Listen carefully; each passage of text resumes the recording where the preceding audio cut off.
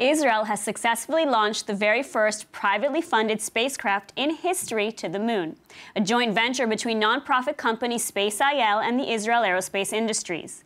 Beresheet, or Genesis, in English, will land on the lunar surface and, if successful, will make Israel the fourth ever country in the world to land on the moon, following the US, Russia, and China. Here with us to discuss everything that went into this incredible mission is Asaf Lewin, head of software at SpaceIL. Hi, welcome. Hello. So the world witnessed the launch of Beresheet into space. It was incredibly exciting. And I'm curious, what was your reaction to this? Well, for me, it was really a dream come true. I mean, me as a child, when I was 5 years old, I remember sitting in the classroom. I was in the States at that time, sitting in the classroom and watching astronauts walk on the moon. So it was really a dream. I wanted to become an astronaut. I wanted to build spacecrafts. And for many years, it was just a child's dream. And then I got this phone call 5 years ago from my actually Air Force commander who told me about this project. I think the same week I already interviewed and I started working at SpaceIL. Wow. And now here we are 5 years later. We've been following the expected launch for some time now, but this is, as you said, it's a project years in the making. Can you tell us a little bit about what was involved in sending Beresheet to the moon? Yeah, actually everything started from a competition. It was called the Google Lunar X Prize, which is a part of a nonprofit organization, X Prize. They create competitions for the benefit of mankind. And this specific competition that started about 10 years ago, I think, was about a private company who would send a unmanned spacecraft to the moon, perform a soft landing without any government funding, or actually up to 10% government funding, to prove that it's possible for a private company to successfully land on a moon. Actually, that would be the first ever time for an interplanetary private mission. So that's how it all started. And then Yariv Bash, Kfir Demari, and Jonathan Weintraub, the three founders, they fell in love with the concept, and it happened on December 2010. They started trying to spread the word, tried to find initially volunteers, and of course the necessary funds. So it took several years until they got the necessary funding, and eventually the company, the organization started. And how many people are behind this endeavor? So, as I said, initially it was mostly volunteers because they had no money. Then gradually they started taking part-time engineers, and eventually by 2015 we grew up to around 30 people, 30, maybe 40 people, which are professional engineers. We hired professional CEO, and eventually signed a contract with industry, the Israel aerospace industry, to be our main subcontractor. So it's about 40, 50 people in our organization, another 50 people from IAI, Israeli aerospace industry, and several subcontractors. And I think our viewers would be curious to know how long it took to actually build this spacecraft, to build Beresheet.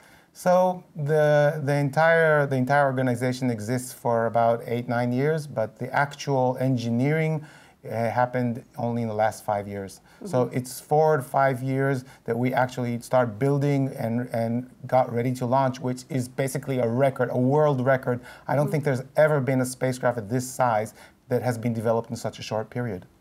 It's an incredible achievement. And what can we expect now from Beresheet until it lands on the moon? So Beresheet is now flying in space, and it's flying in an elliptical orbit, which we gradually increase.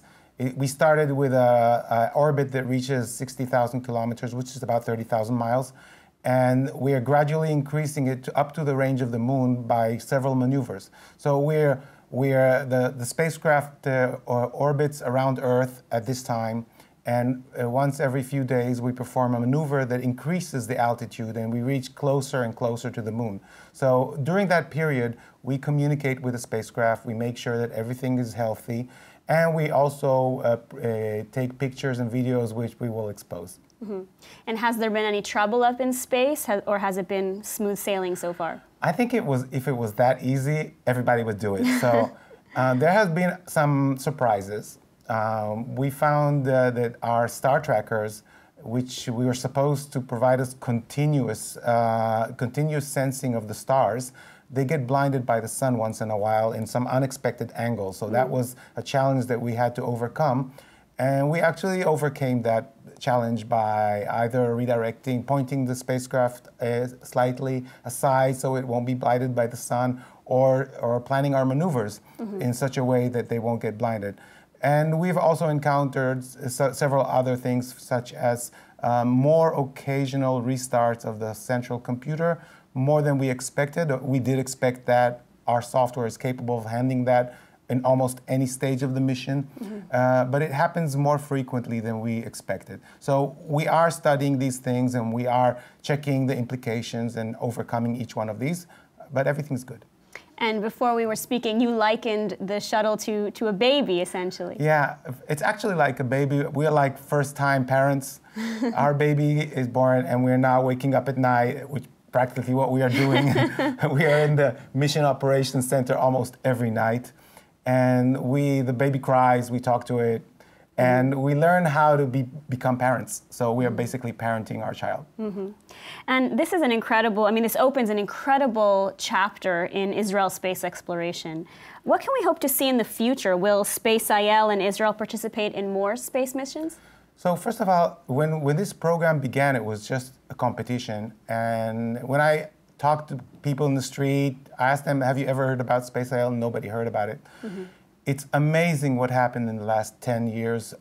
Everybody knows what SpaceIL is. The coverage, the world coverage is amazing because the world understood that this is really the first interplanetary private mission, which is a part of a trend, or actually a goal, of privatizing space, which is now known as the new space. Because until now, space was always managed by governments, by big corporate space organizations such as NASA and the European Space Agency. And nowadays, we see companies like SpaceX by Elon Musk, or we see Jeff Bezos with his company. Private companies are now starting to provide services in space, with a goal of space tourism. So we are a part of this trend. We are a part of making space something which is something in the reach of anybody. And what Moise Khan and the Edelstein family and our donors have proved is that people, everybody can dream and actually fulfill the goal of reaching space. Wonderful. Well, Asaf Lewin, thank you so much for taking the time to speak with us today.